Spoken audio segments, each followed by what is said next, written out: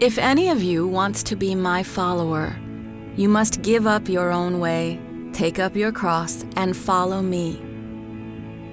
The words of Jesus, spoken to Peter and the other disciples at the midpoint of Mark's Gospel, were anything but symbolic.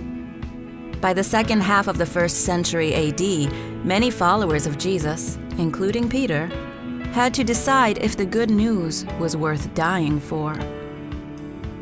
It was not a foregone conclusion that they would lay down their lives. Peter, for his part, was famous for two things: boldly revealing Jesus' identity as the Messiah, the Son of God, and just as boldly denying that he ever knew him. Decades later, as the Roman Empire under the rule of Nero took aim at followers of Jesus, Peter made his choice clear. He would give up his life. But first, he would make sure believers in Rome and generations who came after them knew exactly what they and he were dying for.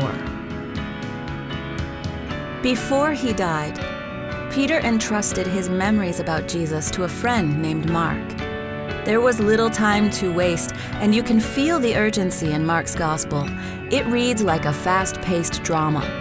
Jesus moves quickly from one place to the next, preaching and healing. One question follows him everywhere he goes: who is this man? The crowds want to know. The religious leaders want to know.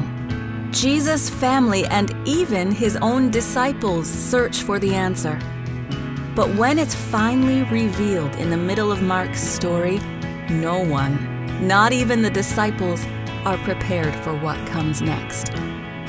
According to Mark, Jesus, not the emperor, is the Son of God. He is the one true King. But Jesus offers an upside-down kingdom where victory comes through defeat.